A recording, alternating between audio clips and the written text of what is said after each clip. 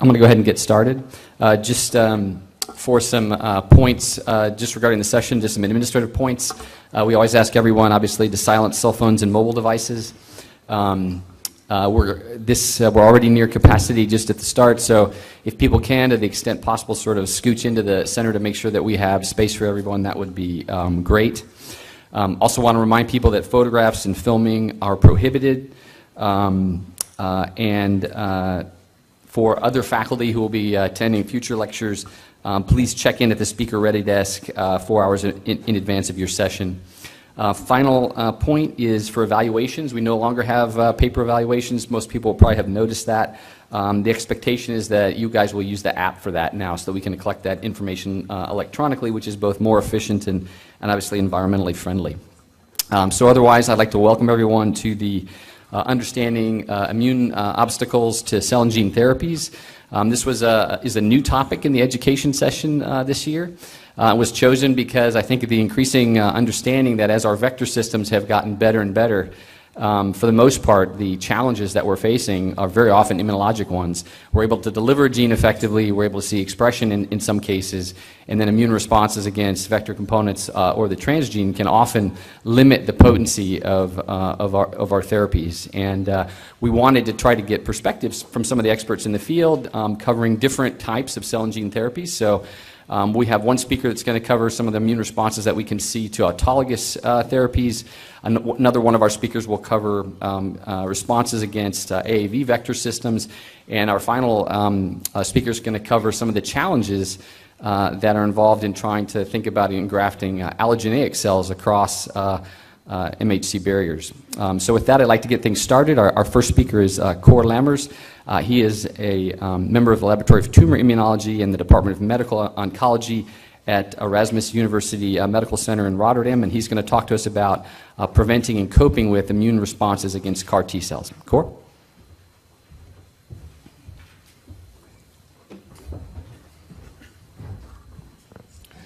In this education session this afternoon, I want to talk to you about the immune responses that can be raised against CAR T cells and how we should, how we can prevent and cope with them.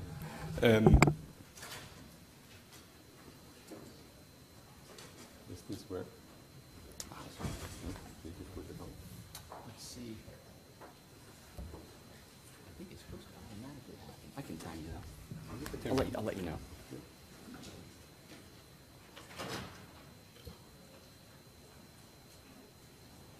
Okay.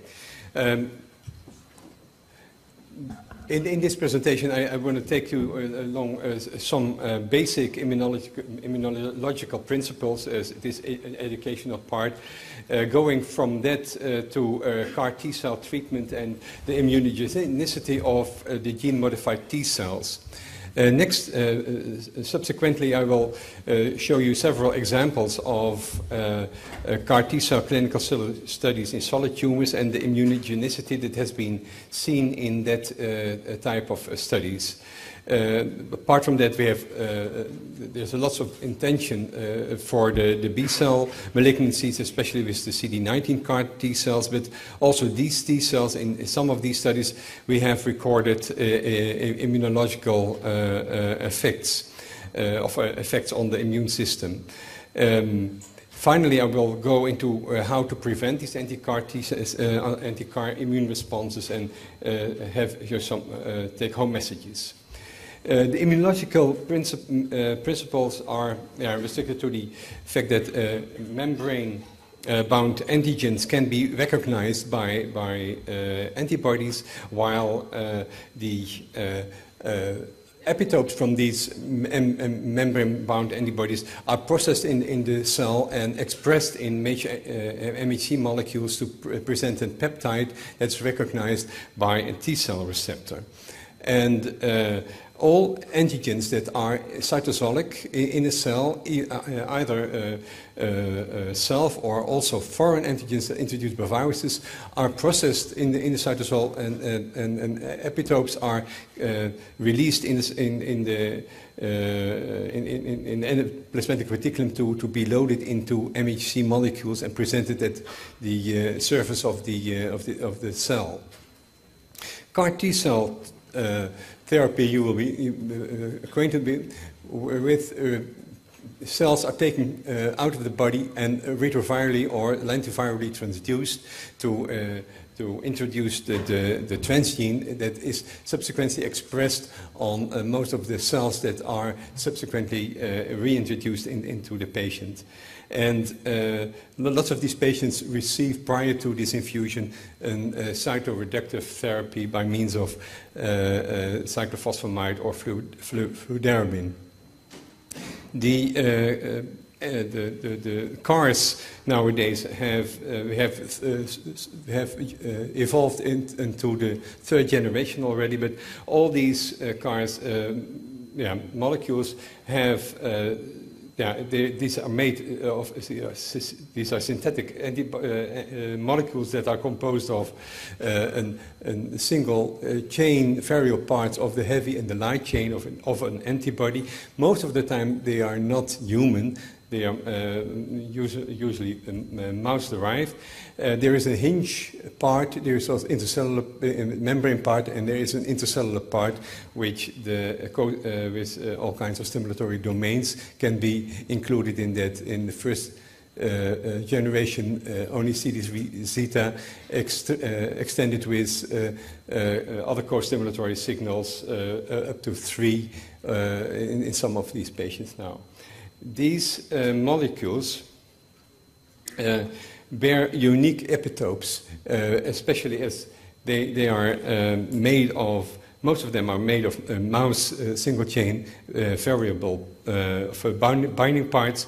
These are expressed on the membrane, so they could be recognized by antibodies, but also the unique peptide sequences that are presented in the MHC complex can be recognized by T cells, so are also immunogenic. And potentially immunogenic sequences are the non-human elements of the binding part, but also the fusion part of the different CAR components. And in several studies also additional amino acid modifications have been introduced. That means that when you're looking at immune responses against human responses, that might be antibodies that recognize the binding part of this antibody, so-called anti-idiotypic antibodies. But also anti-idiotypic antibodies can also be to the non-blocking part, and also antibodies that are directed against the murine framework epitopes.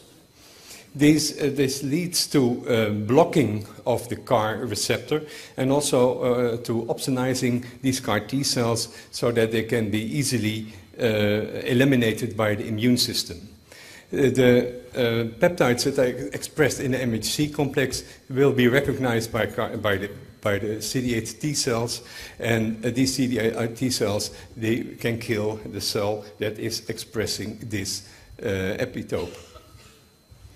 It has been recognized already about 20 years ago that gene-modified T cells can be recognized by the immune system, by the group of Stanley Wardell, and they showed that T cells that were provided with an HVTK antigen just for eliminating them after DLIs, donor lymphocyte infusions, that these cells were visible for the first infusion, but not for too long time of period. And after a second infusion, the cells most of the time had very low numbers after that. In investigating the PBMC of these patients, they were able to show that the PBMC harbored anti-HVTK positive T cell of a positive cell reactivities. They could kill them. And they were able to show by protein spinding peptide testing that these cells could be recognized through the different epitopes. And there were multiple epitopes that were seen by these positive Ts, by the immune system of these patients. So that means that even a single administration of these gene-modified T cells was sufficient to raise an immune response against these T cells. Another study I want to show you is the one that made use of that observation, that when you put transgenes in T cells, that epitopes of that transgene are expressed on these T cells and can elicit immune responses. That was done by the group of Russo. They introduced MAGE-A3 antigen in the T cells and then vaccinated patients with melanoma patients with MAGE-A3 alone or in combination with the HVTK, and then looked for the frequency of responder cells, cells that recognized this MAGE-A3, and then they saw that the frequency of these cells really raised after several vaccinations. And the patients that really showed an increase in the frequency of these cells appear to be the cells that the patients that also responded to the therapy, whereas the patients that showed the reactivity against the TK part could not discriminate between patients that were responding or not. Here you see the survival curves of probability of the patients that reacted against this MAGE-A3 that had a positive MAGE-A3 response versus no positive response, whereas there was no discrimination with the TK. So that means that it shows that gene-modified T cells are in fact a very potent mean to induce immune responses in patients. When we go to the CAR T cells, and I divide it now in the solid tumors first, then we see that there have been lots of antigens targeted. The antibodies that are used for that are mostly murine. There are two chimeric ones, but most are murine. Most were so far from the first generation, and there have been studies without lymphodepletion and studies with lymphodepletion prior to infusing these cells into the patients. The dose range is rather high. Most of the studies use high levels of T cells that are infused, and also multiple infusions have been given. And despite all these efforts to get a very high level of T cells in the blood of the patients, you see that the persistence of these cells in the blood of patients is relatively low. Going to the immune responses, then we see that there have been humoral responses recorded in almost all studies that have applied no lymphodepletion, whereas that's not the case for the studies that did apply lymphodepletion. And we saw, have been documented, and that's my own study, very high levels of cellular immunity against the CAR T cells. I will come back to some of these studies in a minute. But also here we see one study in which after lymphodepletion, even after lymphodepletion, there is an immunity also on the cellular immune level available. So when you look at the table, we can say we have a very limited CAR T cell expression of a persistence in the solid tumors, and documented immune responses in most of them. features that are probably involved in this observation is the mouse nature of the single chain antibody used for the CAR, whether or not you use lymphodepletion, and also the CAR cell dose and frequency. The first example I will show was the study of Jensen that did use lymphodepletion, but they used a single chain against the CD20 and the CD19, whether or not in combination with marker genes like neo-resistant gene and the IAY-TK. Here they reported 4 patients in which these patients got multiple injections of cells. In 3 of these patients, after the first or second injection, the third or subsequent injections did not show any persistence of cells in the blood anymore. They looked in these patients for antibody responses. They could not find them. And when they looked in these patients for anti-CAR T-cell responses, there were in 3 or 4 of these patients anti-CAR T-cell responses were seen, but these specificities were all directed against the marker genes. Another study is a study recently published on the clinical study that was performed in the late 90s, targeting TAG72 in colon cancer. And in this study, they showed that multiple injections of cells did not give you very high levels of persisting CAR T cells in the periphery. Looking in these patients, they all showed, all but one, that there were antibodies, idiotypic antibodies present in these patients after a single or a second infusion of the cells. So low persistence and documented immunogenicity in 11 of 13 patients. This is the mesothelin study, in which RNA CAR was introduced in T cells. And here we see that here were different schedules were applied for patient treatment. The 3 patients were reported. And here we see one patient that really showed no cells after multiple injections of these T cells.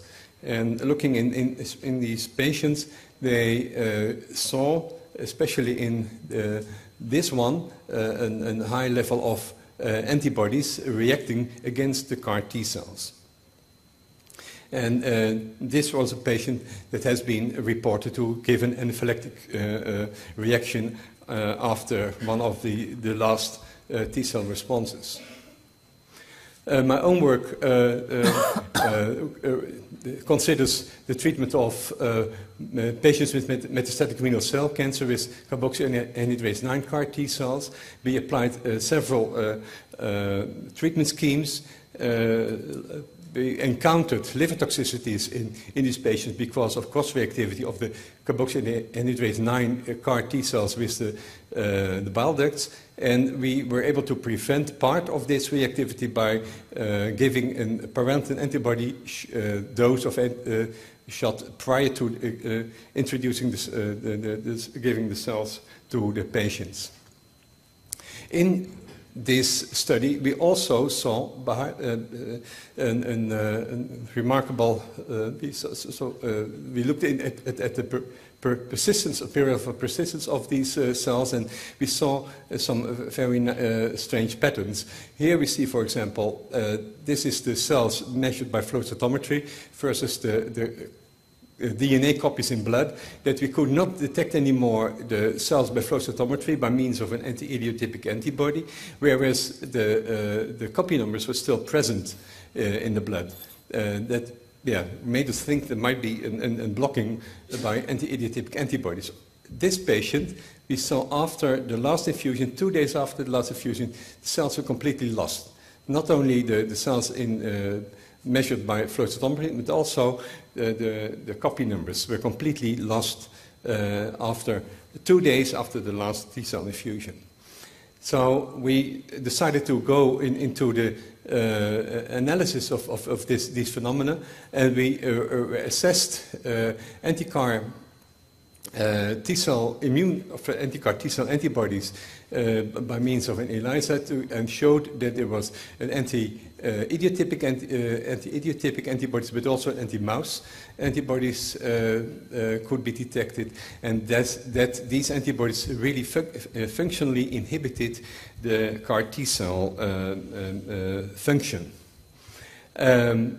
We also assessed whether or not we had cellular immunity, and for that we set up a system in which autologous, we call it an autologous mixed lymphocyte culture, in which PBMC from patients were co-cultured with gene-modified T cells, and the readout was whether or not we could see activation of these PBMCs after these cultivations.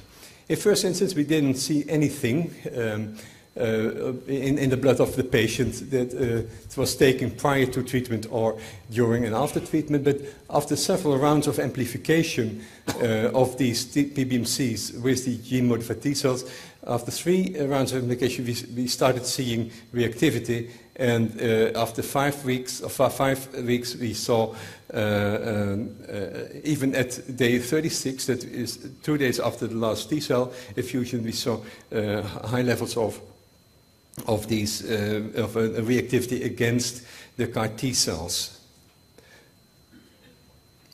So that means that for this patient, we had really a huge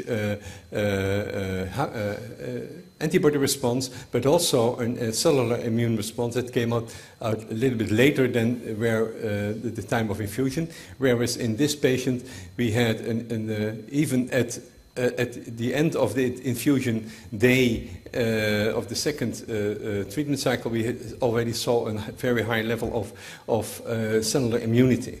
Whereas, surprisingly, in this patient, that was negative for antibodies. Next, we also went into the epitope mapping, also again by these protein-spanning peptide pools, and we found out that by doing so, by combining all 84 peptides, we did see reactivity similar to, or even better than when compared to autologous CAR T cells, and by doing matrix pools, we finally find out that peptides 17 and 18 were the ones that should react.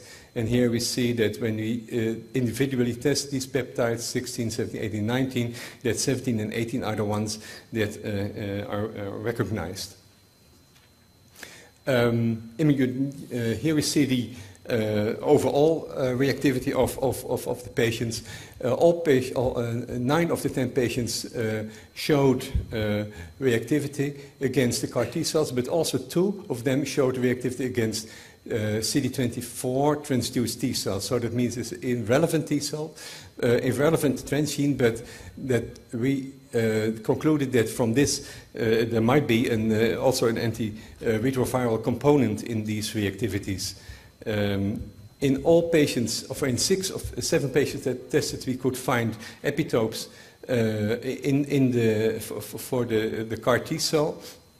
We saw only 1 epitope per patient, and these were all here. They were listed, and also here in the scheme, they were all directed. 3 were directed against the CDR region, and the others to the framework region of the single chain. And to our surprise, we did not see any epitopes of reactivity against fusion epitopes. So these are the conclusions of our studies. I think we have already gone through that. When we are looking at the B-cell malignancies, all with the antigen targeted CD19, most of them have the FMC63 antibody, second generation CARs, most of them are using lymphodepletion by cyclophosphamide or fludarabine. Lower levels of cells are given. Most of use only one infusion, and when we're looking at the immune response here, in lots of patients, no immune responses have been recorded or reported, or most studies do not mention it, so I suppose they have not looked for these responses. In this study, they were looked. They did not see any immune reactivity, humoral immunity against the CD19, but there was an indication for cellular immunity in these patients. In the last study of Turtle, they looked into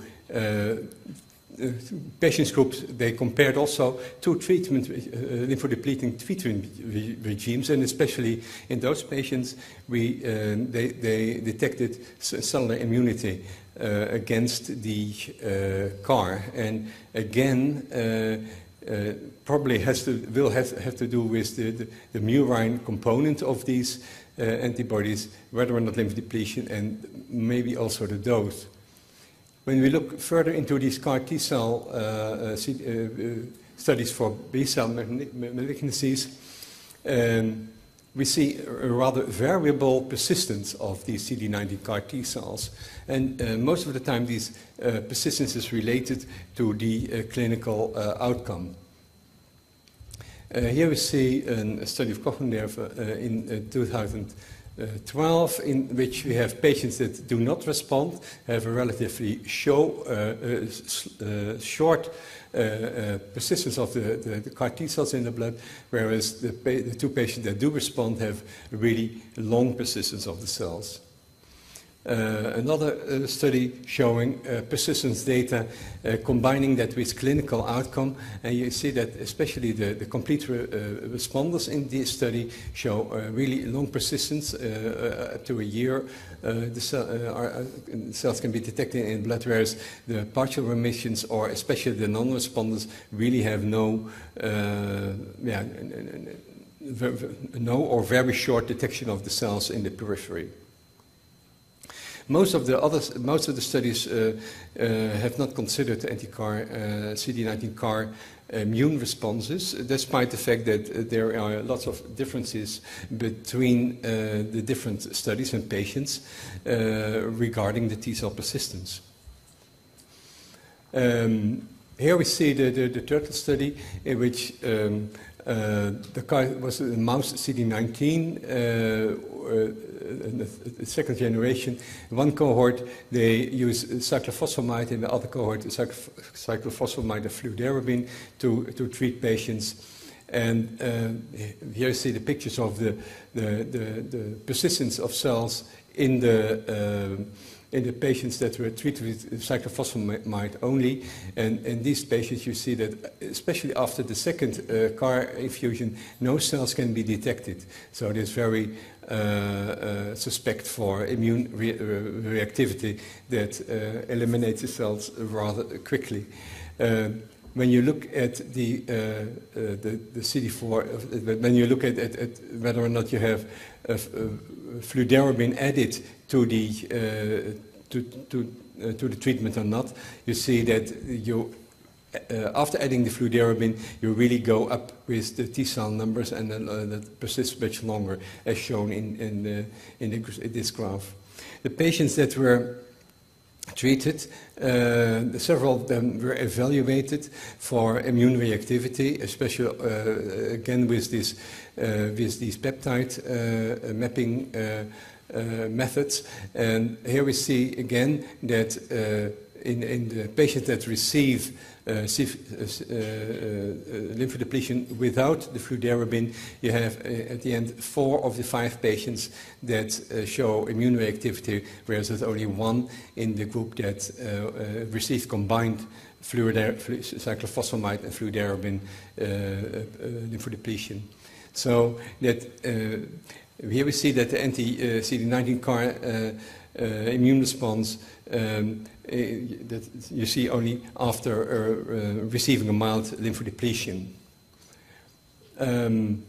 So conclusions from the immunogenicity part is that the CAR T cells are potentially strong immunogen because they have a membrane solid phase expression as a whole protein, but also as the peptide epitopes. And T cells also bear lots of co-signaling molecules, so they are very able to boost the immune system. The immunogenicity depends on the nature of the single chain, the level of immunocompetence, and probably also on the dose and frequency. How can we prevent and cope with this? One is get rid of the murine sequences. That can be done by transplanting the CDR regions, like have been done for several therapeutic antibodies. Also, you can make chimeric antibodies and make CARs of these, or even hyperchimeric antibodies in which you have really not the whole fragment, but only the CDR regions are transplanted. It can also be done by making fully human single-chain based CARs. And these can be made through phage platform, display platforms or transgenic mice. At this moment, the first of these human CARs are entering the clinic. And when you look at the percentage of the murine epitopes, this is 0, whereas here you have still 30 or to 10% of murine epitopes in your CAR.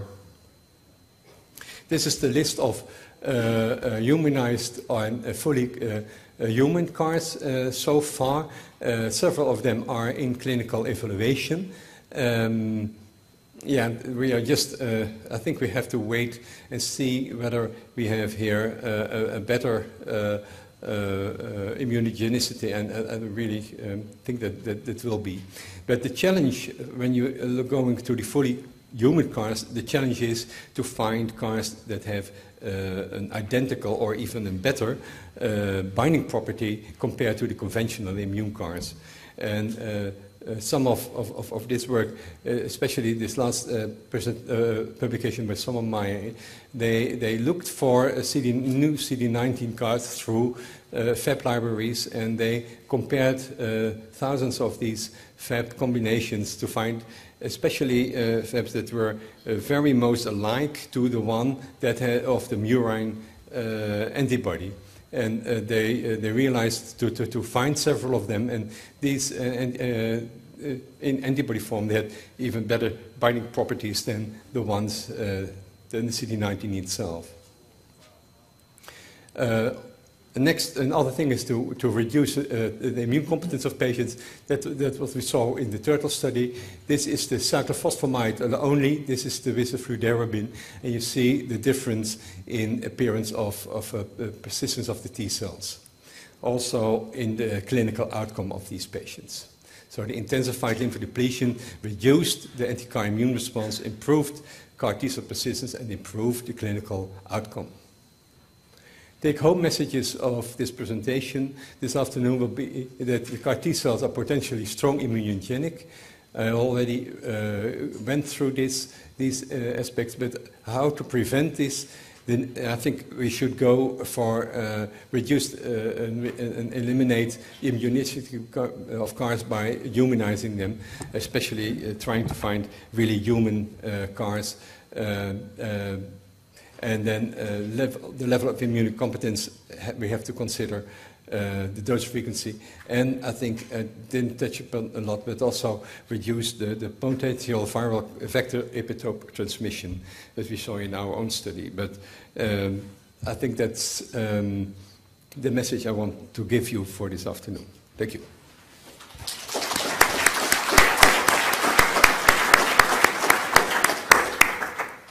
So we have time for a few questions for Dr. Lammers.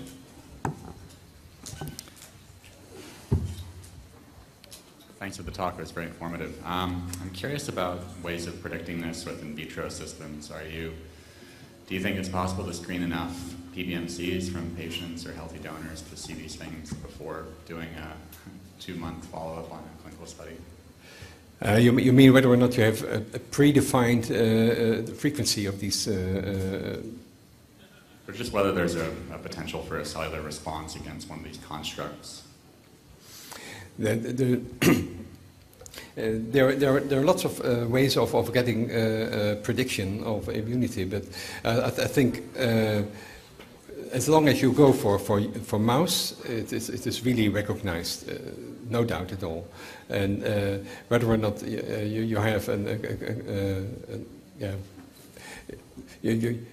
for epitopes for example T-cell receptors, there's another thing. You can really go for looking for in epitope predictions, etc., whether or not these are immunogenic. For example, in the Sommermeyer paper, they looked not only at the Fab fragments but also on the sequences that were at the boundary regions, and they changed a little bit of the amino acids in such a way that these are less immunogenic or potentially immunogenic for the immune system.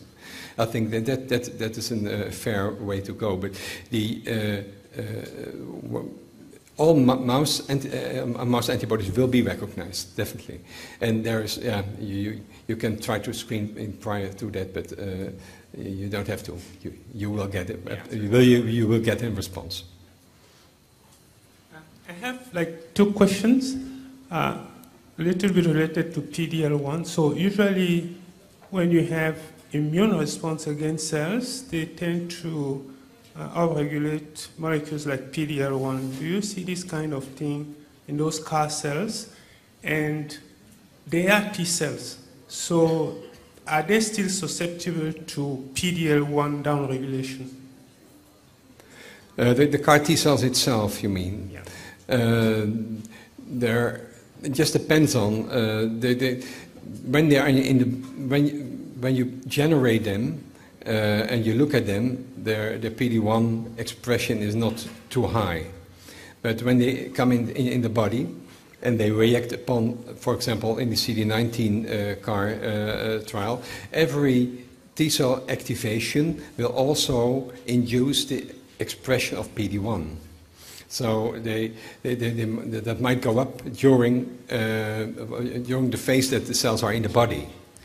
And when you generate immune response against them, do they upregulate PD-L1? I don't know. One quick question. Sorry, one quick question. Go ahead. I have a quick question about, did you perform any of the T-cell sequencing to see the immune responses for?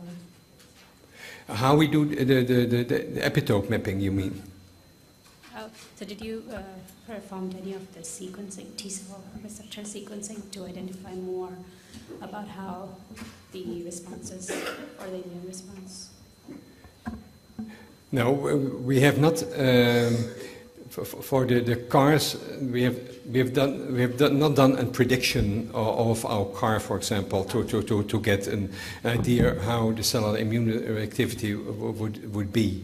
It still might be possible to do, but we just went for looking at the epitopes that were recognized, because when you're going for the for example for the hinge and the fusion regions, there you can choose some extra amino acids to change that a little bit to prevent the generation of an epitope for your T cells. But based on the actual antibody you use for making your CAR, when you're going to change epitopes over there, you might also introduce conformational changes in which you have after which you don't have a very good recognition motive anymore. Yeah. Thank you. Thank you, Cor. Excellent. Yeah. Thanks, Cor. That was great. Our second speaker is Anne Gailey. Anne is associated with Geniton, also a research director at INSERM, and she's going to talk to us about some of her work on immunogenicity of AAV vector systems.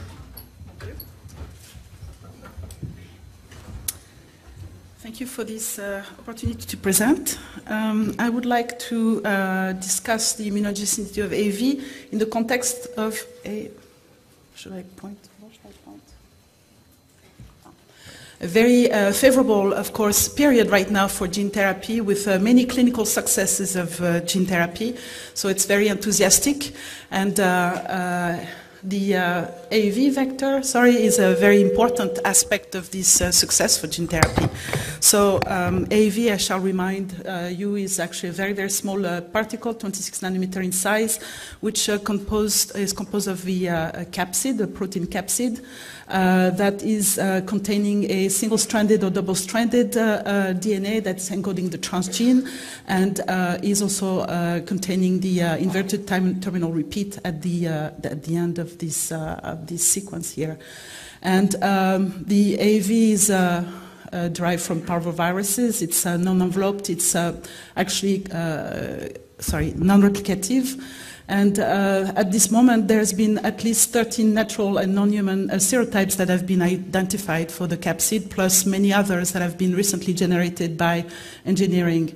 And I think it's important to remind the audience that of all the different serotypes here, in fact, there are different primary receptors that are used by these different serotypes, and I've just listed a few of them. And glycans are used to, in fact, determine the tropism of the capsids. And they are different from the different serotype here, and there are also secondary receptors which are used by the particles for cellular uptake. And there's also an AV receptor, which for all of these serotypes here is actually really essential for the transduction, but it's not so clear if it's regulating entry or traffic. And all of these characteristics here determine the tropism for these different serotypes, for different tissues, which are variable and, of course, are very useful for the different application that one may want to make of these AV vectors. So, of course, there are lots of advantages for AV in terms of gene therapy, because these are, compared to adenoviruses, very non-inflammatory vectors. They are very well tolerated. They are not associated to disease. They are able to transduce dividing or non-dividing cells, but in non-dividing cells, they are allowing long-term transgene expression. They can be produced in helper-free systems. It's also a very low safety level requirement for their production. And they can be purified to separate the DNA-containing particle or the empty capsids, so that we have high specific activity preparation that can be used for gene therapy in a highly purified and determined form, even though, of course, all of this preparation contain contaminants which can be then determined. So for more than 10 years now, AAVs have been used in clinical gene therapy as gene therapy vectors, and they've demonstrated very, very interesting preliminary or even non-preliminary results in diseases such as Parkinson or Leber's congenital amaurosis or hemophilia B. And the first gene therapy drug that's been approved in Europe is Glybera, which is an AAV1 that's indicated for the treatment of lipoprotein lipase deficiency.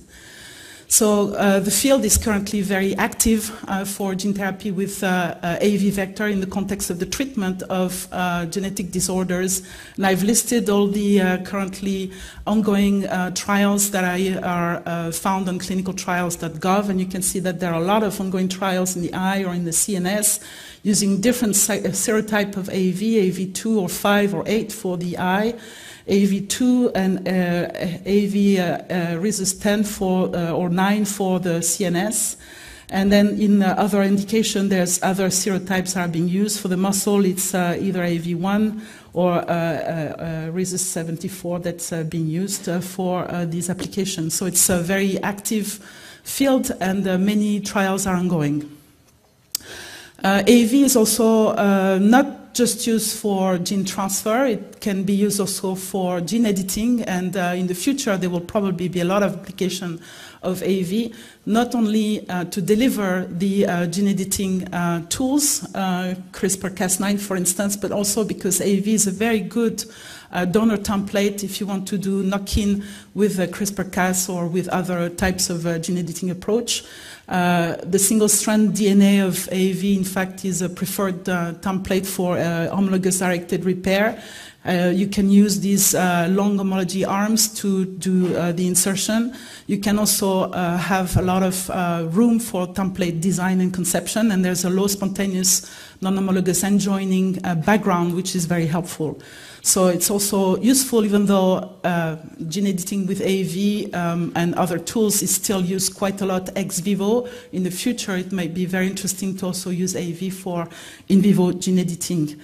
And there are several reviews recently that can give you an overview of this particular field. The big problem with AAV is its immunogenicity. Immunogenicity at two levels. First of all, because there are pre-existing antibodies or neutralizing antibodies against AAV capsids, which make it ineligible in many individuals.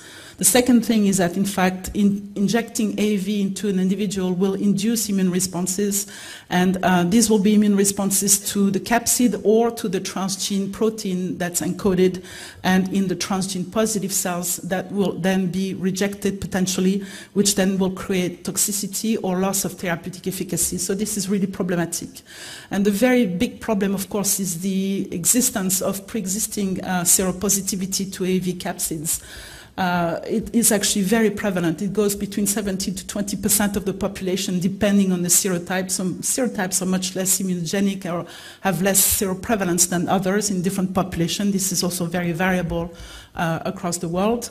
But these neutralizing antibodies tend to cross-react with one another, with the different capsids, so it's also really problematic. Even in newborns, you can have antibodies which are transmitted by the mother, and so treating young children might also be a problem. And these antibodies interfere with the entry or with post-entry mechanism of AAV life cycle. They can also induce all of the opsonization or ADCC or phagocytosis-related uptake of the particles themselves or the cells that have captured them. And even very low titers are sufficient to, in fact, prevent transduction. So it's really a big problem.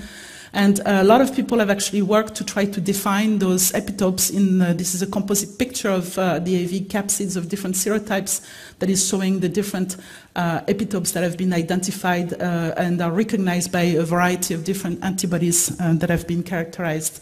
So of course you can use certain routes in the brain or on the eye. The particles are much less likely to encounter antibodies.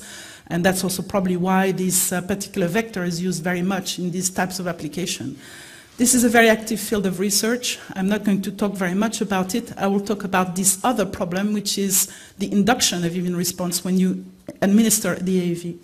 And in mice, so this has been really a big surprise in the field, 10 years ago, but in fact this is because this was not really very well predicted by the animal models.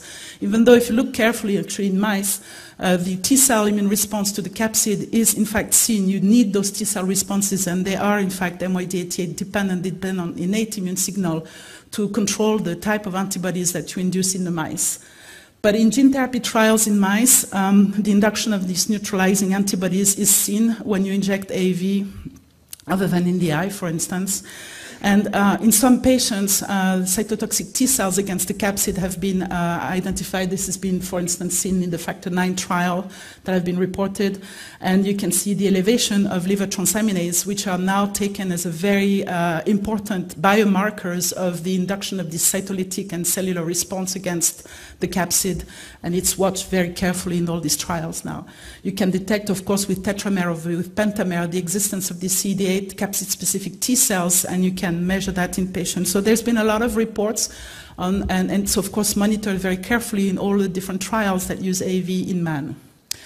It's not that surprising, actually. There's nothing really special about AAV that would prevent it from being recognized by all the elements of the immune system. In fact, we know that once administered into the organism, AAV will encounter a number of different elements, such as, for instance, in the first place, all of the soluble proteins that compose the innate immune system, for instance, the complement, which is known to bind AAV capsids. It will also encounter all kinds of phagocytes as well as antigen-presenting cells, and these will actually present these components of the capsid protein in particular to T cells, CD4, CD8 T cells, and that will generate B cell responses. So it's very important to think about all of these different elements, trying to understand what could be immunogenic in AV, how to understand how it works, and how to avoid that. So there's a number of different elements around the vector itself that need to be taken into account. The presence of the viral genome, which in fact, of course, is not a protein, but it's a very important element in terms of potential activation of the innate immune system. And its structure is very important for that. The presence of the transgene product, which is transcribed in the cells that are infected, and it is synthesized in the transduced cells, including the antigen-presenting cells that in fact have taken it up and are infected with this particle. The capsid, which is made of protein, it is present in transduced cells, but it's not synthesized, so it will be in fact degraded. It's uptaken and treated in a very different pathway as the transgene product. Contaminants, again, I've mentioned that could be part of the sort of adjuvant effect. And of course, there are other aspects such as route, dose, and schedule, which need to be taken into account. So all of these things need to be studied. Now, I will focus the rest of my talk on murine models. Of course, we know very well that murine models are not perfect to study and understand what's going on in mice, but there are, in fact, not very many models that can be used to really try to understand the complexity of these immune responses and try to make sense out of it. One thing that I decided to focus on really is the interaction between the AAV and antigen-presenting cells, and in particular professional antigen-presenting cells. There are other antigen-presenting cells, but those that express MHC class II and are particularly well equipped to deal with the uptake of antigen, the processing and presentation both to CD4 and CD8 T cells are called these professional antigen-presenting cells. So you have the conventional dendritic cells, plasmid cytoid dendritic cells, monocyte macrophages, which can in fact have different subphenotypes and can mature, and then the B lymphocytes. So to study that, actually, we have worked in mice with different tools. First of all, we've actually studied how AAV particles interact with APCs by using fluorescently labeled particles, as well as completely inert, same size and roughly same charge kind of polystyrene nanoparticles that we can use as controls. So these are injected to mice. 1 hour later, the lymphoid organs are digested. The different antigen-presenting cells, the dendritic cells, monocytes, and B cells are then purified by various techniques, and then they're incubated with T cells that are specific for a antigen that we have actually put on the particles, and this is the male murine antigen called HY. Then we wait and then we look at what's happening. We've also used AAV particles in which we've inserted this HY antigen in the capsid. We've used, in fact, the CD4 peptide DBY, which allows us to read out the CD4 T cell response. So it's inserted in the AAV VP1 region of the AAV1 capsid. We're also putting the DBY tag in the transgene so we can read out how the transgene is then being processed and presented to CD4, CD8 T cells. And the first thing that is interesting to see is that in vivo, the interactions of AAV1 with the APCs in mice are in fact not random. They are selectively enriched. For instance, in spleen cells, the CD11B monocytes interact very, very preferentially in a much higher way with AAV1 than the nanospheres or any of the other subpopulations. And if you subdivide the CD11C positive subpopulation to look a little bit more in detail, because there's in fact a little preference, it's not so easy to see compared to the higher level of the monocyte. But within the CD11C population, we can subdivide these cells into the CD8 alpha positive dendritic cell population that's very equipped for the cross-priming capacity, the CD11B, CD11C double positive population, or the PDCA plasmacytoid subpopulation. And you can see that primarily the CD8 alpha is interacting very well with the AAV once it's injected in vivo. In the CD11B monocyte population, it's the F480 macrophagic population that in fact interacts very well, but also the GR1 high population interacts well. We've looked elsewhere than the spleen in the liver, and we find also that the F480 and the C11P population interacts very quickly and very rapidly at high level with the AAV. So how does that work in terms of the capsid immune response? So what we've done is we've taken some mice in which we have depleted the different populations of dendritic cells using a diphtheria toxin system. So when we looked at the capsid CD4 T cell response, we see that if we remove the CD11C dendritic cells, we actually have a much reduced response of T cells in these mice that lack this population. And if we inject the vector to the mice, take out the the dendritic cells, CD11C, or the monocytes or the B cells, and then reincubate them with the T cells, we can see that only the CD11C actually trigger the T cell response. So there's a very clear ability of the CD11C dendritic cells to actually present the capsid to T cells. And in terms of transgene, same exercise, we deplete the CD11C cells, and we can also demonstrate that they are very important for the transgene response. And when we do this ex vivo transfer, first inject the vector, then get the APC, and then put the APC with T cells, you can see that both the CD11C dendritic cells and the monocytes then can present the transgene. So there are differences in between capsid presentation or transgene presentation to T cell depending on what kind of APC you're using. And it is interesting also to know that this is determined by the basically the entry mechanism, the glycan specificity.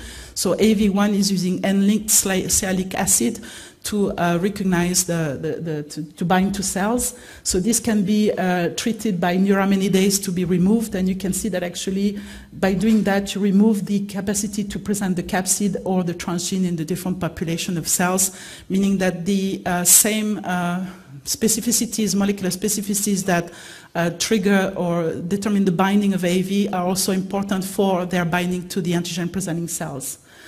What we've seen also is that injecting AAV to mice triggers a mobilization of APC into lymph nodes, and in the spleen. And if we compare the activation of the cells that have been, in fact, been mobilized or that are present in lymphoid organ, and we look at a panel of different activation marker, we can see that, in fact, this activation marker and this kind of stimulation is very similar to what we can get, in fact, with just the inert nanoparticles. And it's different from LPS, which then triggers a very different level of activation, or PBS that, of course, does not activate the cell. So there is a kind of level of nanoparticulate level of activation of the APC that is independent of a kind of innate immune signal that's mediated by cytokine, but is probably determined by the particulate nature of the vector. So this is summarized here that shows that, in fact, different kinds of APCs use, and I'm summarizing, in fact, a lot of data that I'm not presenting here, but that have been published in the papers that have been mentioned in these different slides, that they actually, these different antigen-presenting cells use different types of linkage to allow the entry of AAV1. They bind AAV in specific subpopulation, mainly the CD8 alpha dendritic cells for the dendritic population or the F480 macrophage. The B cells in vivo, curiously, do not bind AAV, whereas in vitro we can see very clear binding of AAV to B cells. So I would like to alert you, in fact, on the danger, so to speak, of predicting interaction between AAV and different cell subtypes in vitro versus in vivo. We have several evidence in different experiments where B cells really react very differently to AAV than any of the other APCs. And what's interesting is that the B cells do not present capsid or transgene. The dendritic cell present both, and the macrophage monocytes essentially present the transgene. So what's going on in a real model? How can we try to integrate all this information in a real gene therapy model, for instance, in limb-girdle muscular dystrophy? So LGMD2D is linked to the deficit in alpha-sarcoglycan, which is a member of sarcoglycan-dystroglycan complex at the surface of skeletal myofibers. And mice which are deficient into this alpha-sarcoglycan moiety, in fact, have a completely destabilized complex, and they lack also beta-sarcoglycan, and they lack expression of the whole complex here, which means that the fibers are very poorly resistant to stretch, and there is also a very strong infiltration into the skeletal muscle that you can see here with Evans blue staining, which indicates a high permeability of the tissue. Now, my colleagues at Genito have tried a long time ago to do gene therapy in sarcoglycan deficient mice. They've taken the sarcoglycan transgene into an AAV and tried to put this into the sarcoglycan knockout mice. And what they see is that if they use a CMV promoter to get a very strong expression of this transgene protein, which is a transmembrane protein, they actually get a quick expression, but then it's lost with the CD8 infiltration in the tissue. But when they use a skeletal muscle tissue, quote-unquote, specific promoter, the C512 promoter, they can get a very nice expression and much less CD8 infiltration. So that really suggests that, in fact, the control of tissue-specific expression and potentially the lack of exposure of this transgene to the immune system is probably a very important element in the ability to maintain this transgenic protein at the surface of the muscle fibers. So we've decided to test this question with much more regulated expression system using microRNA regulated vectors. And of course, this microRNA regulation system and this review shows very nicely all different microRNAs which have been used in expression vectors. There's more than 30 now that have been used in different constructs to try to regulate gene expression. We worked with the microRNA 142.3p, which was identified by Brian Brown in Luigi Naldini's lab. And this microRNA is specifically expressed in cells of hematopoietic origin. So when this microRNA is expressed and present in the cells, if you in fact have introduced in your construct the targets of this microRNA, then the RNA will be destroyed and degraded, whereas in the microRNA 142.3p negative cells, such as muscle cell or other type of cell of non-hematopoietic origin, in spite of the presence of these targets into your vector, then you will have no degradation and the transgene will be expressed. So we have, of course, used this with the sarcoglycan system, and I just want to spend 2 minutes to explain that, in fact, to follow transgene expression, we've tagged the transgene with this HY murine male antigen sequences in the C-terminal part, which is the intracytoplasmic part. We've inserted the DBY, which is the CD4 T-cell MHC class 2 epitope, or the UTY, which is the class 1 CD8 epitope, and we verified that actually that does not impair the expression of the sarcoglycan protein. The sarcoglycan HY protein is expressed like the sarcoglycan native one, and it restores in the knockout mice the whole complex at the surface, the alpha, but also the beta and the dystrophin expression, as you would expect. So if you inject mice with either the AAV that expressing the CMV-driven sarcoglycan HY, in green here, you inject that into mice, and then you recover the spleen antigen-presenting cells, either the CD11C or the CD11B monocyte population, and you co-culture these APCs with T cells that are specific for HY. And you can see a beautiful presentation and a beautiful upregulation of the T cell response, depending on how many APCs you put in the culture. If you have injected the mice with the microRNA regulated vector, both in the CD11C or in the CD11B population, you completely suppress the ability to present the transgene to T cells. So it's a very good, very strong, and in fact it allows us to look at different subpopulations of APCs and verify the absence of antigenic presentation. So if we use this microRNA regulated vector in mice, we use that, for instance, to start with in normal black 6 mice. You can see that if you inject the CMV-driven transgene, we get a huge immune response. You can see here, in fact, compared to PBS-injected muscle that's all nice and full of nice fibers, you can see here that there's a huge infiltration and a big destruction of fibers. Just using the microRNA target in the construct is enough to, in fact, give you a very significant protection and amelioration of the structure of the muscle that you've injected. If you look at the transgene expression, you look, for instance, in black, at the levels of transgene that you can obtain with the CMV-driven construct with no regulation. At 8 days, you have beautiful level of expression, but then it goes down very quickly with time, and then you have lost completely transgene expression. Just having the targets here maintains the transgene expression over time for a long time. And this is linked to the absence of CD8 and CD4 T-cell response that we've shown. So this works actually very well in terms of controlling the expression of the transgene, much better actually than tissue-specific transgene promoters. For instance, we've tested the desmin promoter, which is better than the CMV, of course, but in fact, it's still better regulated with the presence of microRNA targets. One problem, however, is that this works very, very nicely in normal black 6 mice, but it does not work with sarcoglycan knockout mice.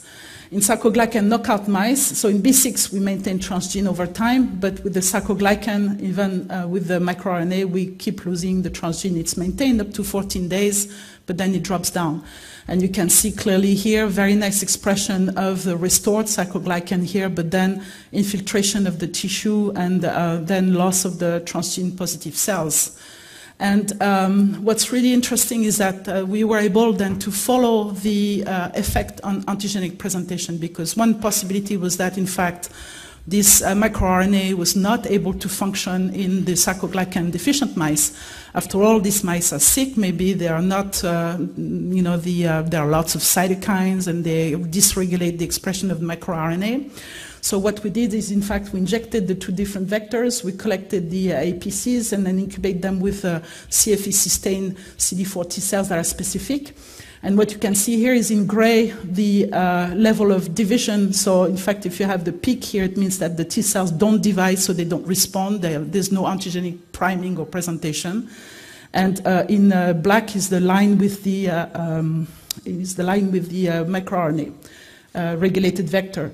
So you can see that at day 5 days after the injection of the vector, you get some level of T cell proliferation in the sarcoglycan deficient mice and also in the B6 mice. But that level, in fact, is protected by the microRNA. So there's, in fact, a good level of protection and prevention of the antigenic presentation.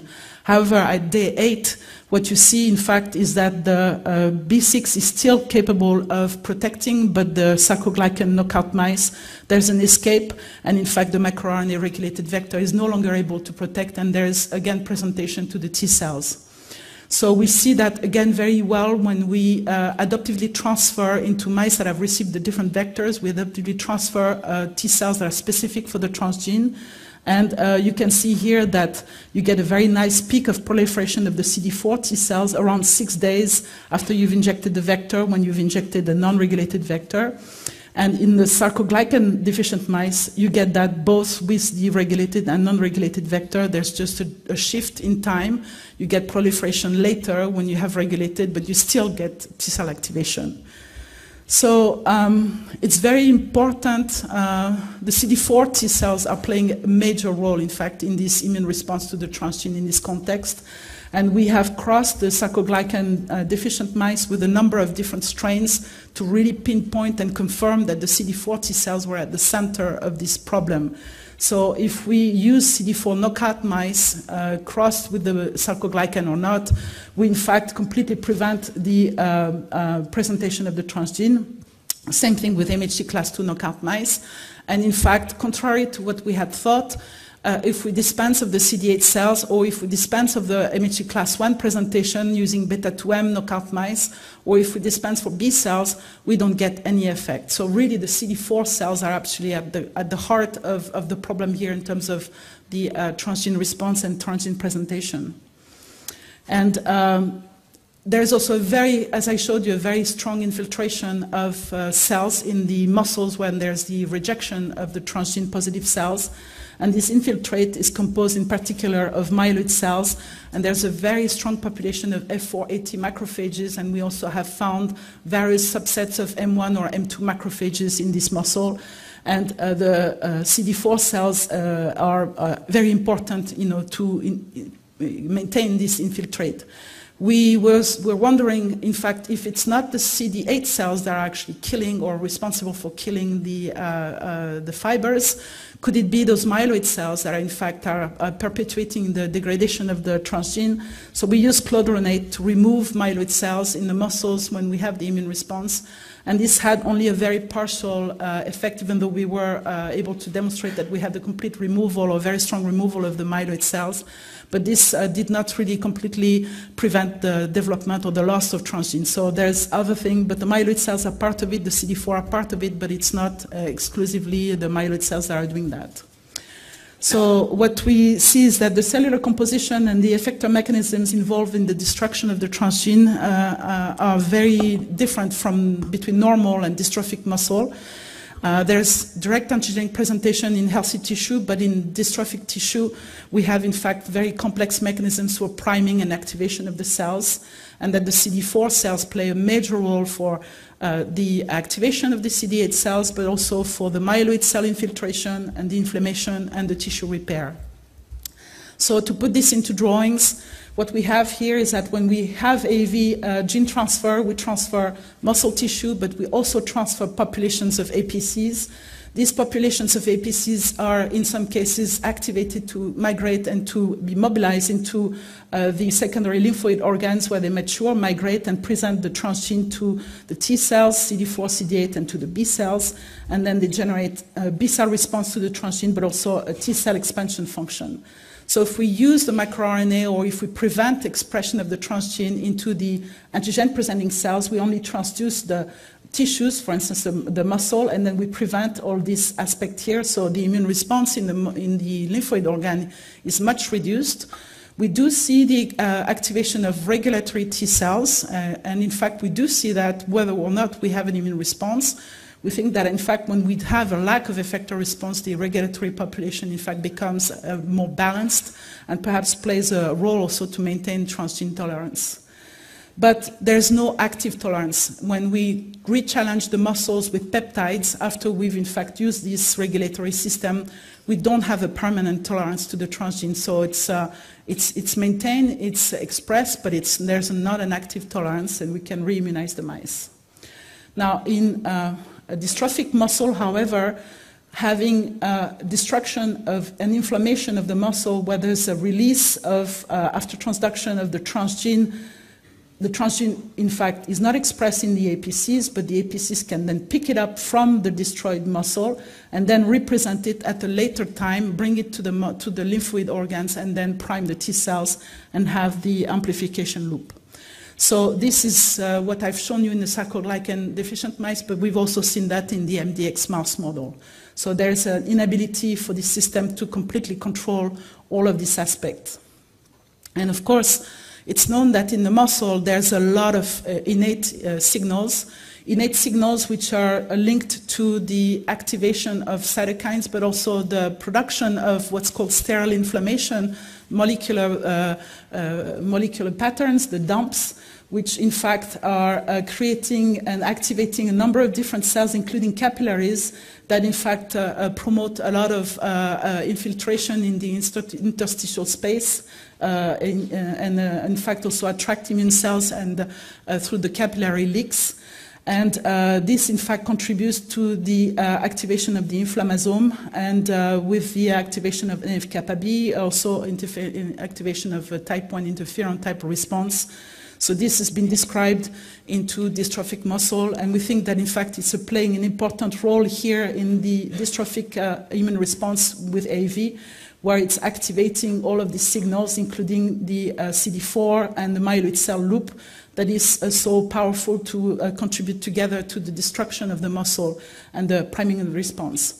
So I'd like also to remind you that not only we have this transgene immune response in the form of T cell response, we have also antibodies to the transgene. We have also T cell and antibodies to the capsid that are also triggered by AAV gene transfer. And we demonstrated, in fact, that the T cell response to the capsid is dependent on MYD88, which is an adaptator that is absolutely essential for a lot of the innate immune response. It is also using TLR9, which is very important for, especially for the Th1 differentiation of these capsid-specific T cells. In contrast, the B cell response to the capsid is very different. It's only dependent on MYD88. It is not dependent on TLR9. And I was very pleased to find that, in fact, a recent paper by Roland Elzor group, Rogers et al., that just was published last year in the Journal of Innate Immunity, confirmed these findings and also determined the different innate mechanisms for the anti-transgene immune response, where they also found that the B cell response to the transgene is dependent on MYD88, but not on any of the other TLR. Whereas, in fact, the T cell response is dependent on MYD88, TLR9, and is going through the type 1 interferon cascade. So clearly we have multiple mechanisms, and the B cells seem to have a B cell autonomous innate signaling pathway that's very important to take into account. Finally, I just go very quickly, but there's this issue of route and dose, and there are also a lot of recent papers that have examined this question. And that's interesting to see that actually with respect to the innate signaling, a recent paper has shown that if you administer AAV, either in 1 minute, 10 minutes, or 90 minutes, you get very different response in here in macaques, where you look at the IL-6 induction, and this in fact has also a very strong impact on the ability to express the transgene. So I think this is something that needs to be also taken into account. The capacity to which the AAV is given is seen by the different APC, at what time, when, and also perhaps does it have time to go and trigger all of the non-professional APCs, which are the counterpart of what I've just talked about. And there are some stromal cells which are also perhaps capable of tolerizing, and this would be very interesting to study in this context. So just to conclude, I'd like to say that in fact the immune responses to AAV gene transfer are very complex, but they are very readily observed in preclinical models, even though we know that they don't necessarily match what we will see in humans. But I think we have to take into account the fact that this complexity will probably be found also at the level of the human subjects. They are both innate and adaptive immune responses that are important. They involve antibody T cells, and they use different pathways. So blocking this immune response will require multiple checkpoints, which will be even more complex to regulate when you have a pathogenic tissue. So there are, of course, many important questions about what to use to block this immune response: immunosuppression, immunomodulation, anti-inflammation, a combination of all of that. I would have liked to bring you some solution, but some of the things we tried have not worked. But my colleague Federico Mingozzi is talking tomorrow at the education section, and he might be proposing some things that are interesting.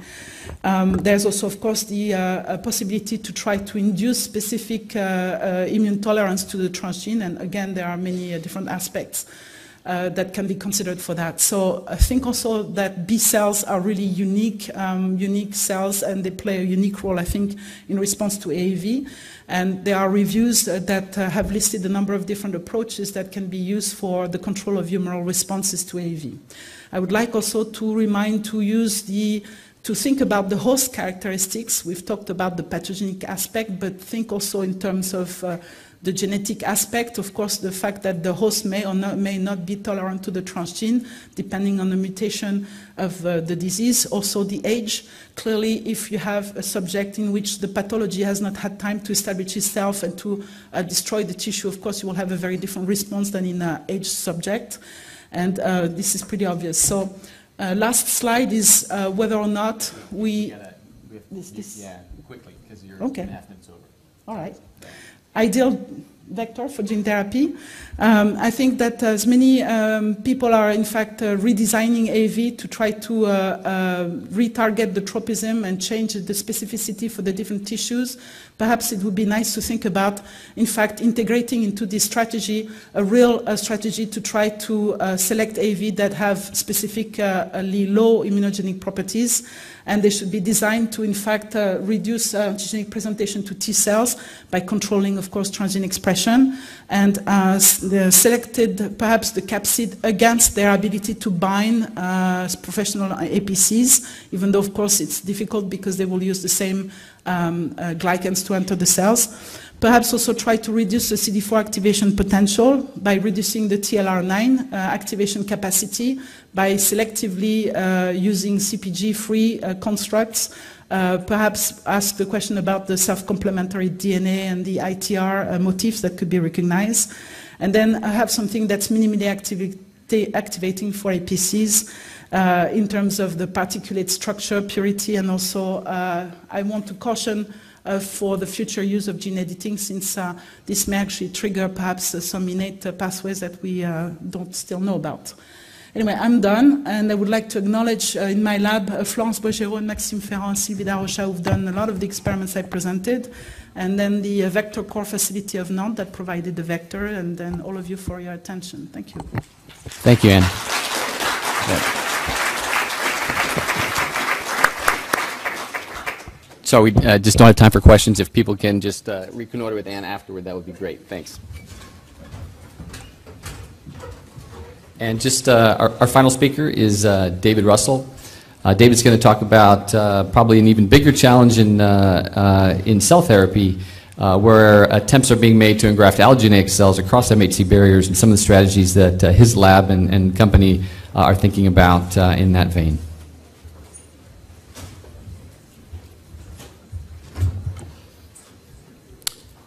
Thanks, Andy.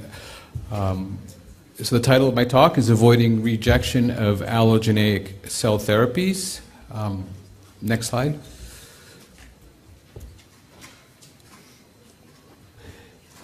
Thanks. So I broke it down into three big areas to try and give some perspective. Obviously, we've been transplanting organs for a long time and learned about HLA matching and immunosuppressive therapies, and I'm not going to talk about that more today. There's been a lot of work in adult cell transplantation, and I'll talk a little bit about that today. As advantages of this approach is that the therapeutic cell types are easily harvested from the donors, but the disadvantages are that there's limited ex vivo manipulation that's possible. Generally, you can't clone the cells when they're adult cells, and they're going to senesce, so that limits what you can do with these cells. And I'd like to spend most of the talk on pluripotent stem cell-derived products. These have major advantages in that they have unlimited proliferative potential. You can do all the cloning and genetic manipulation that you would like.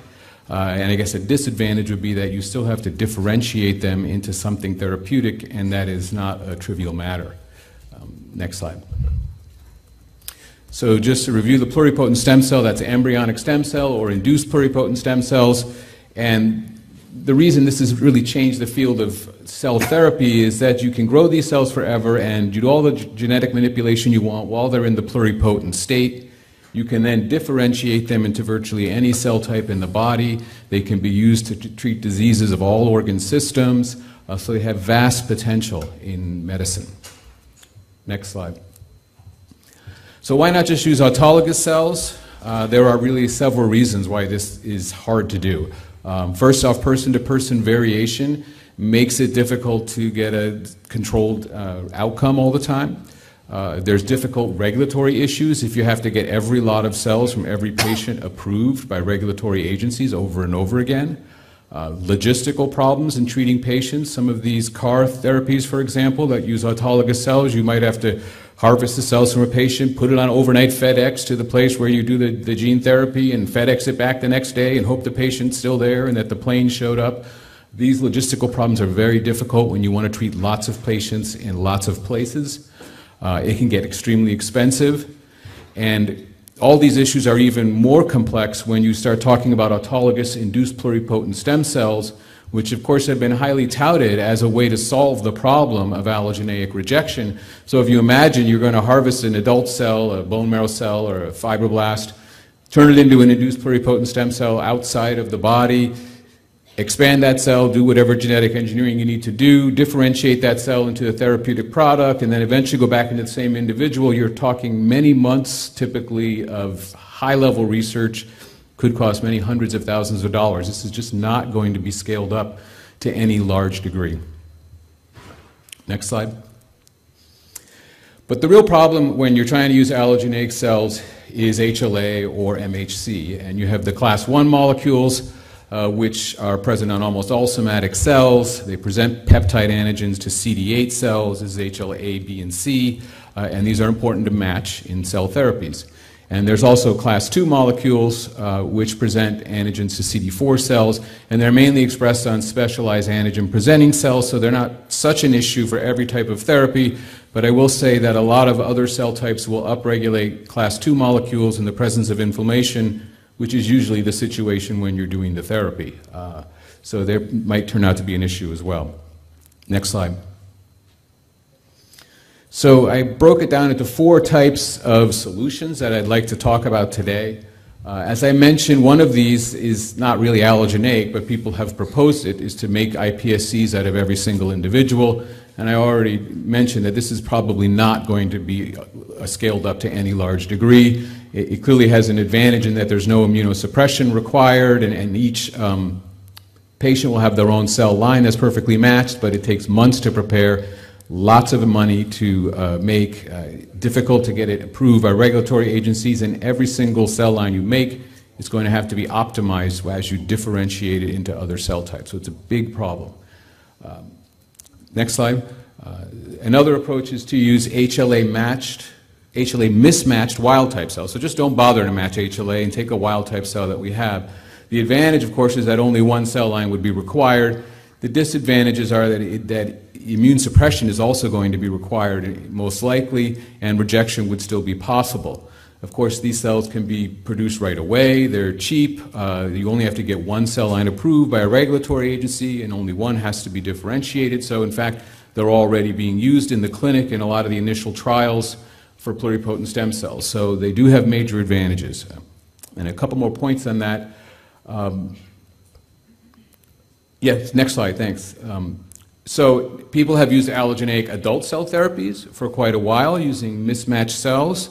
A lot of these are based on mesenchymal stem cells or other cell types, and in general, when they're mismatched, the expectation is those cells are eventually going to get rejected after they've carried out whatever therapeutic effect was intended. So we don't really need to worry about overcoming allogeneic rejection in that setting. Other cases, for example, hematopoietic stem cells, it's a major part of the whole therapy, is how do we keep these cells from getting rejected if they're not a perfect HLA match. And one approach is immunosuppressive drugs that most people get when they're trying to get HLA mismatched cells to survive, but of course there are serious problems with these drugs. Patients will get cancers, they'll get infections that can be life-threatening. And another problem that's not appreciated so much is that if you're working with a pluripotent stem cell derived product, often there's sort of a terminal stage of differentiation that would occur in vivo after transplantation, and this can be affected by steroids and other drugs that might be used for immunosuppression, so it complicates the issue. People have also proposed just transplanting into immune-privileged sites like the brain, spinal cord, the eye, the idea being that the cells will survive there, and that certainly is a possibility, and there's already trials underway both in the eye and in the spinal cord with pluripotent stem cell derived products that are capitalizing on that approach. And finally, a fourth approach is to tolerize a patient, get them to accept that new HLA type ahead of time, and then whatever graft you put in will not be rejected. Next slide. We don't know how well all these approaches are going to work, but there is some data out there. There's a very nice paper recently published about transplanting pluripotent stem cell derived retinal pigmented epithelial cells to treat, which is used to treat AMD, macular degeneration. And it has proposed that it's an immune privileged site and the cells won't be rejected. And this Japanese group actually made non-human primate iPSCs and differentiated them into RPE and transplanted MHC matched and MHC mismatched recipients. And what they did find was that when it was mismatched, even in the eye, they would get inflammation in the retinas. You could find antigen-presenting cells invading. You could find T cells invading, and that was not the case in MHC match. So immune privilege may partly help, but it's probably not going to be the whole story. You might still need to match, and part of that equation might be when you're doing the surgeries to put the cells in, you of course break down the blood-brain barrier and everything gets exposed right away. So that's sort of built into the whole process to begin with. Next slide. As I mentioned, another approach is to tolerize the recipient so that they'll accept the new HLA types. And that's been proposed for a long time, and we know that people that have hematopoietic chimeras, where they have two different hematopoietic stem cell HLA types that are in the same individual. They will accept organs that have the other HLA type. The problem with that strategy is that it's very difficult to make a hematopoietic stem cell and make a chimera that will then accept another graft, for example, a cardiac graft or a neuron graft after that. So although it's been proposed, it's really been hard to pull off, at least with a pluripotent stem cell.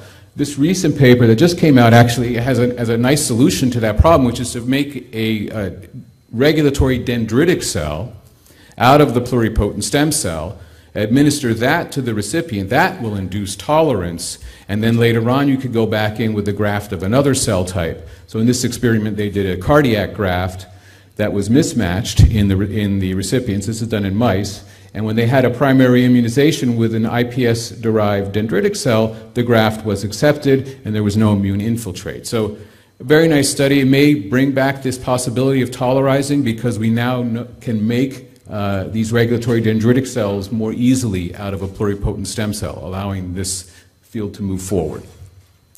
Next slide. Another approach is to make a bank of HLA-type cells. And of course, that's been done for bone marrow and hematopoietic stem cells for a long time. You can need up to millions of different donors to cover all the HLA types that are out there. But it still can be done if you really commit yourself to it and put this bank together. You may still need some immune suppression because people won't be perfect matches and you've got minor histocompatibility antigens to worry about. It takes many years to prepare such a bank, so it's not trivial. And of course, as with the iPSCs, the cost is high. You've got lots of cell lines to make. They've all got to be approved by the FDA if they're complicated to make. That's difficult. And if you're going to differentiate a pluripotent stem cell, each cell line will have to be optimized in terms of the protocol, which often can take many weeks or even months before you get the therapeutic product. Next slide. But even with those problems, people are going ahead and doing this. Next slide. And the trick really that sort of makes it seem almost reasonable is if you use HLA homozygous cells, because there you don't need millions. You only have to match one haplotype to the individual, and if you pick common haplotypes, and for example, just worry about HLA A, B, and DR, you can make homozygous lines. If you made 50 homozygous lines of the most common haplotypes, you'd match more than half the population. And in some countries, you might even need fewer lines. For example, Japan, where you have less HLA diversity. So this is getting into the realm of reasonable when you start to get down to those numbers. And several groups are trying to generate iPSCs from HLA homozygous individuals that are found in the population to generate an HLA homozygous cell bank of iPSCs that will ultimately be used in allogeneic therapies. Of course, you can imagine it's going to be hard to find HLA homozygous individuals at these rarer haplotypes, and it's going to be difficult to really get the whole bank prepared. So another option is to actually engineer HLA homozygous cells. Next slide, which is a study that we did a few years ago.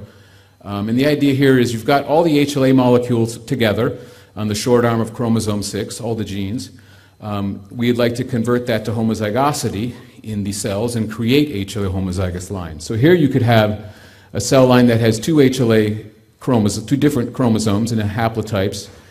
You then create two different versions of HLA homozygous cells from them, and you could conceivably get some of those rare haplotypes to homozygosity. The idea is you take an AAV editing vector, you insert a high-tech gene just centromeric to the HLA genes. You can select for that editing event with hygromycin. You then select for a mitotic recombination event that occurs centromeric to that by selecting for loss of TK with ganciclovir, and you can generate HLA homozygous cells that we showed with the SNP chip that they had actually had a crossover here and were homozygous from there on out. So it is possible to do that, but once again, it's not trivial. It's a lot of work, and we're talking about a lot of lines. And ultimately, it's not clear to me that even the HLA homozygous bank will find a lot of applications. Next slide. Clearly, the most powerful approach would be to have a universal donor stem cell, which is one cell line for everyone. That would simplify preparing the product. It could be an off-the-shelf product. Ideally, there'd be no immune suppression required. It could take a long time to engineer such a line, depending on how you do it, but you've only got to do it once, and then you're done, so it could be worth the investment. The cost would be low, the regulatory burden is low, and you'd only have to optimize your protocols for a single line. Next slide. So one approach is to not worry about HLA in the way you engineer this line, but go after other immune regulatory molecules when you try and make a universal donor cell line. And there are many, many molecules that regulate immunity that could be conceived of in building a universal donor cell. This is one interesting paper that came out a couple years ago where they took pluripotent stem cells, they did gene editing to knock in into the HPRT gene a cassette that expresses CTLA4 Ig, which is a secreted protein to block co-stimulatory responses, PDL1, programmed death ligand 1, which would also inhibit the T cells, and they generated pluripotent stem cells that express these molecules. They could then show that these cells were not rejected, but that took actually a lot of work because there's not a good animal model to study human allogeneic rejection. And in fact, these investigators use what they call a humice, where you take fetal liver and fetal thymus from a human and put it in a mouse, and the idea is you're going to get a more human immune system that's not going to have a massive xenogeneic response against the mouse. And using that system, they were able to show that the wild-type cells were rejected by the humice and had infiltration of T cells, whereas the cells expressing these two molecules, CTLA4 and PDL1, were not rejected. So, and they could show that the wild-type cells accumulated human T cells, the engineered ones did not, and you can see the difference in the size of the teratoma. So here's a good example of how you might go after non-HLA genes to create a universal donor cell. And it's also a good example of how difficult it is to prove the cell you made is going to work, because obviously making these mice is not trivial. A lot of labs will not be able to do that. The slide I showed you before about non-human primates is not going to be easy for people to pursue as well. And it's a real problem in the field when we try and develop these sorts of cells that resist allogeneic responses. How do we prove they're going to work in vivo? Next slide. Of course, most approaches deal directly with HLA. And a lot of groups and papers have come out proposing different ways to modify the HLA or MHC genes to create universal donor cells. The HLA class 1 molecules, which are the ones present on all cells, all have a beta-2 microglobulin common subunit. And more than 25 years ago, two very important papers knocked out beta-2 in mice and could show that these mice lived. They didn't have CD8 cells, because this is what CD8 cells recognize. And importantly, several follow-up papers took organs from those mice that don't express class 1 and transplanted them into other mouse strains and shows that the organs live longer, kidneys and hearts and pancreatic islets, sort of creating a first-generation universal donor line and showing that it was possible to make a line that would survive in an allogeneic host. Of course, in the next slide, it was rapidly shown that this simple solution wasn't going to work. Next slide, please. And that's because if you have a totally class 1 negative cell, it's going to be killed by natural killer cells. And that was shown right away in the mouse model, that class 1 negative blood cells are lysed by host NK cells. It's called the missing self hypothesis. It's probably also an issue for solid organ cells, although it's been more difficult to prove that. It's caused by a lack of binding to inhibitory NK receptors, which the class 1 molecules would normally bind to. And importantly, it can be prevented by non-classical class 1 molecules. I'll talk more about that in a moment. This data here just shows data from our lab that when you knock out beta-2 microglobulin in a human pluripotent stem cell, you get the same result. So here's wild-type cells in a chromium release assay, and they are not recognized by NKs anywhere near like the wild-type or the K562 control cells.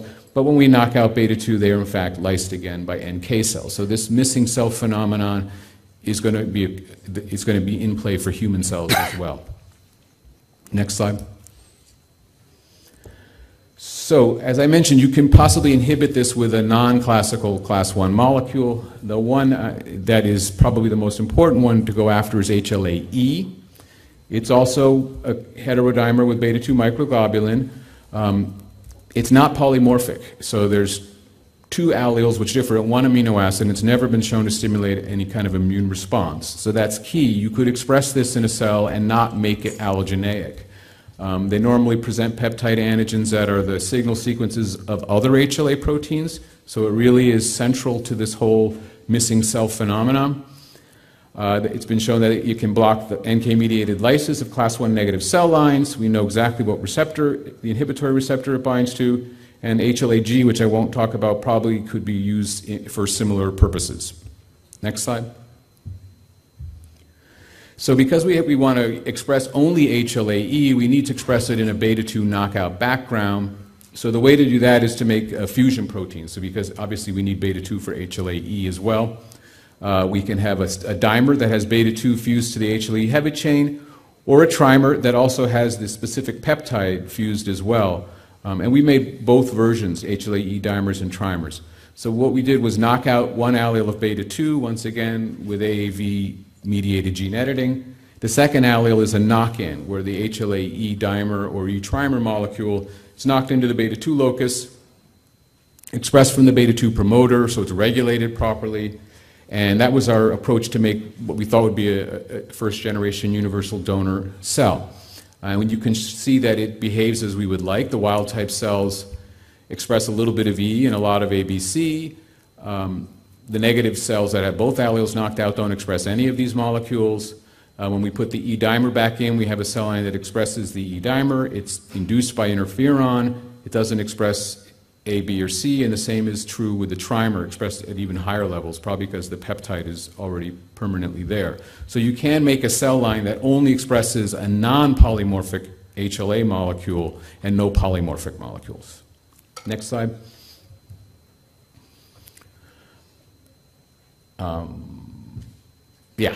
Okay. We can show in vitro that the cells behave the way we like. They are not lysed by NK cells. Once again, a standard chromium release assay. Wild-type cells, this is your baseline level. You knock out beta-2 and make class 1 negative cells. It's lysed more frequently. And if you put back in the E dimer or E trimer, it's no longer lysed. In fact, it's lysed less than wild-type, possibly because E is expressed at even above normal levels. And we can also show that it doesn't stimulate CD8 cells. Of course, the wild-type cells do because they're expressing all the HLA molecules that are allogeneic, and none of the knockouts do, including those with the E dimer and E trimer. So in vitro, it's behaving the way we'd like. And we can also do some in vivo experiments. Next slide. As I said, there's no really good in vivo model for human allogeneic responses. In this case, what we've done is take our pluripotent cells, put in a luciferase vector so we can track it, differentiate them into hematopoietic cells, inject them into the peritoneum, and then image the mice, then come back later and inject NK92 cells, which is a natural killer cell line that we know will kill the beta-2 negative cells in vitro, and we then image the mice. And you can see that pre-injection, all the mice have high levels of the transplanted cells, and after we put the NK92s in, the beta-2 negative cells are eliminated, but those with the E trimer are not, and we can quantitate that as well. So at least in this model, once again, a somewhat artificial model, we can show that in vivo, these cells are not going to be destroyed.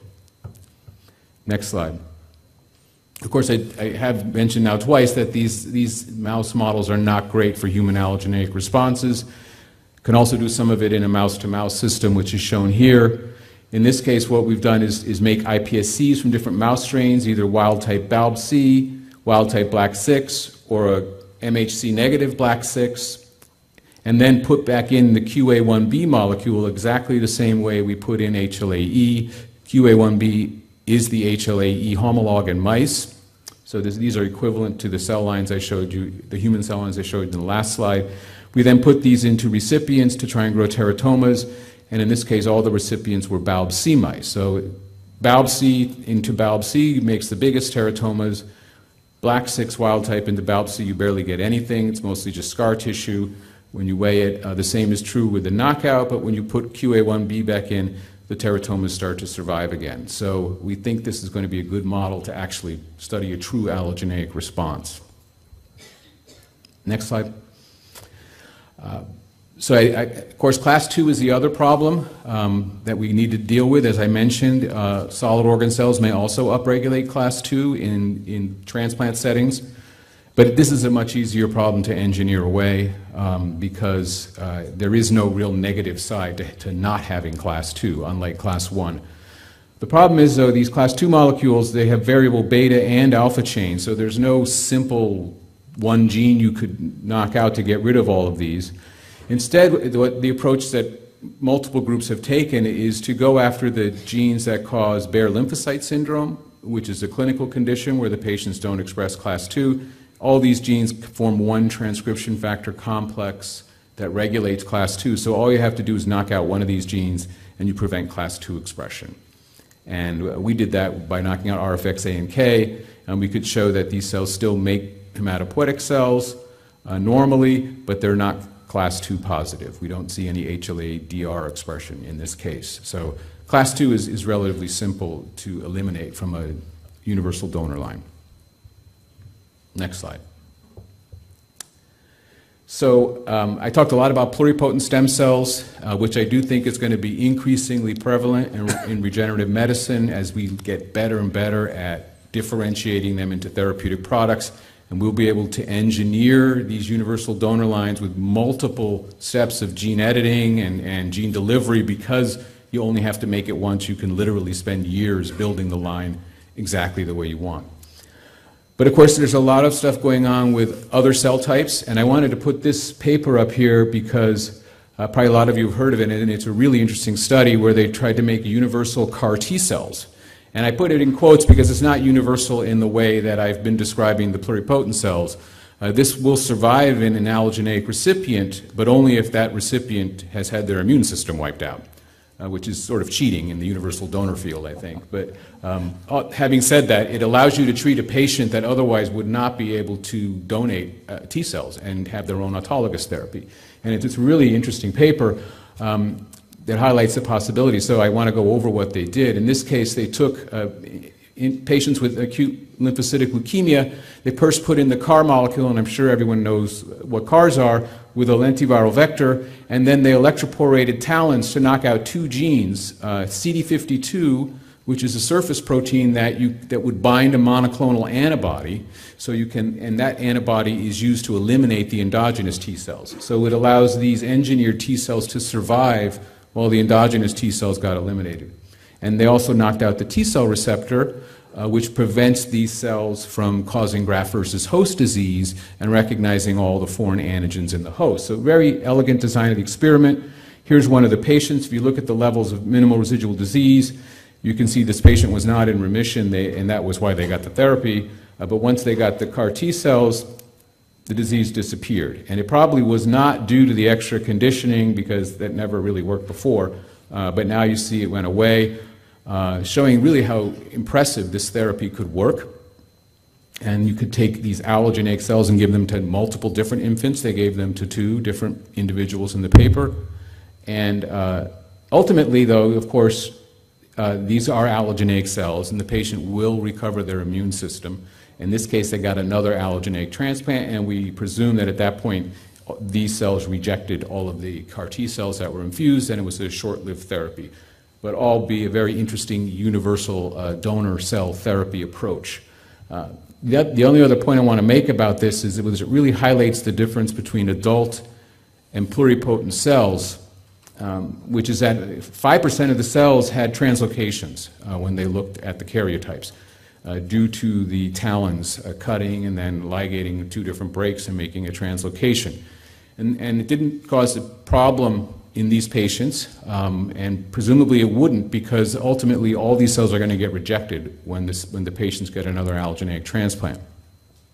But that's the problem when you use adult cells that you can't clone, is you're going to have a mixed bag of cells after whatever editing or engineering step is done. They're not all going to be exactly what you want, and you may have many, many cells in that population that have unwanted mutations. So in this case, it was fine, but you can imagine if you want the cells to survive forever, you really can't have 5% of them with abnormal karyotypes, and we don't even know what the true number is that could be tolerated. So That's one reason to really focus on the pluripotent cell as a source, because you can clone the cell and know exactly what that cell was and just try to keep track of what happened after it grew from there. Next slide. So to summarize, there are, of course, I mean, I think everyone could appreciate how great it would be to have one universal donor cell that could work for all therapies. It would be an off-the-shelf product. You could make a giant lot of it in your company and treat thousands of patients with the same preparation. It all sounds great, but of course there are serious concerns that this approach raises as well. There's a reason for allogeneic responses. There's more than one reason, and one of them is cancer. So we know that that's part of the way we reject tumor cells. So is this going to be a problem if we have a universal donor cell? Is it going to be a universal tumor cell? And there's a few things to think about when you bring that topic up. One is that we know from studies in mice and even HLA negative people that have TAP1 mutations or these bare lymphocyte syndrome patients, they don't get more tumors. The incidence of tumor formation is not increased. What we're really worried about is getting rid of whatever tumors may spontaneously form because they're going to be evading the immune response. I think a key part of any kind of universal donor therapy will be suicide genes. We're going to need a way to get rid of cells if the immune system can't. And in many cases, we also may want to titrate the dose of the transplanted cells using a suicide gene. So there are many different suicide genes out there. Probably these, at least the pluripotent stem cells that are engineered, can have multiple different suicide genes in there depending on the clinical setting. And I think that's going to be very important to get the cells both approved and to really make them safe. A lot of applications involve terminally differentiated cells or even possibly irradiated cell products. These are not going to be such a concern because the cells are very unlikely to form a tumor. So, for example, cardiomyocytes, very rare that you'd get a tumor out of those cells. You can irradiate platelets, you can irradiate red cells. Same with RPE, unlikely to form a tumor. So some applications it won't be such an issue. And finally, the advantage of having a product that's prepared ahead of time is you can do extensive safety testing, whole genome sequence analysis on a single clone, RNA-seq, et cetera, and it may turn out that when we're able to do all that stuff and interpret the data, it's actually safer than using an autologous product where all that stuff's out of our control. And of course, the other issue is infections. You can imagine that with no presentation of peptide antigens, you're going to have infected cells that survive in the body, and that is certainly a theoretical possibility. But we do know that, at least in MHC-negative mice, there's other redundant mechanisms used to fight infections. Many applications are going to involve transplanting hosts with normal immune systems, so they'll be have a fully normal immune system, unlike all these MHC-negative mice, so that will help. A lot of the transplantation may be in sequestered sites where they won't see a lot of viruses. And finally, once again, you have the suicide gene option. I think if that turned out to be a problem, of course, someone who's had their heart repaired with pluripotent stem cells and then gets an infection might not want to have all of their heart removed by a suicide gene activation. So it depends on the application, depends on the cell type, but these are the two big issues, I think, that come up when you design a product that avoids an allogeneic response. So that's the end of my talk. I'll stop there. The next slide I just put up, the part of the talk that was from my own lab. I'd like to thank Laura and Herman and Eric who generated the data and the funding sources that supported it. Thank you.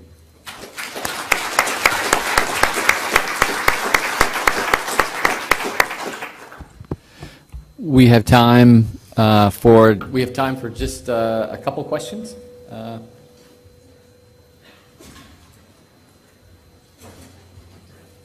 Hi, thank you for a great talk. So I just wanted to ask, we have an allogeneic immortalized clonal line that has a suicide gene in it that we put into patients. We're screening, they're HLA negative, but we screen patients out if they have the HLA-1 antigen. So a certain % of patients we're not treating because of that. But out of 20 patients, 2 still developed an immune response to the cells. Is there any way to? I don't know exactly how to figure out why and how to overcome a developed immune response to an HLA negative. How did you get an HLA negative cell? HLA class 2 negative. Well, there's HLA class 1. But we eliminated the patients who had the antibodies to that HLA class 1. But they developed it. They could develop them. And also, minor histocompatibility antigens are going to be an issue. If you remove major histocompatibility proteins, you don't present minors because they're presented by the major ones. But if you have even matched major histocompatibility, you've got the minor antigens that could still be stimulating immune response. I have to see more about exactly how your cell was engineered, Okay. and I could talk to you later if you like. So there's a lot of heterogeneity in NK cell populations. So not all NK cells are NKG2A positive. So I know if you use like a cell line clone, like it works because they all would express NKG2A. But in regular NK cells, do you think there's some that would not, that would still be able to kill? Yes, excellent question. So about maybe 80% of normal human NK cells actually express the inhibitory receptor that binds HLA-E. So even in the best of all worlds, we're only going to be inhibiting 80% of the NK cells. There's two possible reasons that might work just fine. One is it's sort of a mob psychology. If 80% of the NK cells say no, the other 20% may just go along with it. It's quite complicated, and we sort of saw that in vitro with the allogeneic NK cells we used in chromium release assays. But also, there's other inhibitory receptors we could go after, and there's always a next generation line, and you could put in something that might bind an inhibitory KIR receptor or some other receptor on the NKs to try and solve the problem in that 20% of cells that don't bind HLA-E. So very complicated story, but I think there are ways to engineer a solution. Okay. That wraps up the session. Thank you for your attendance, and please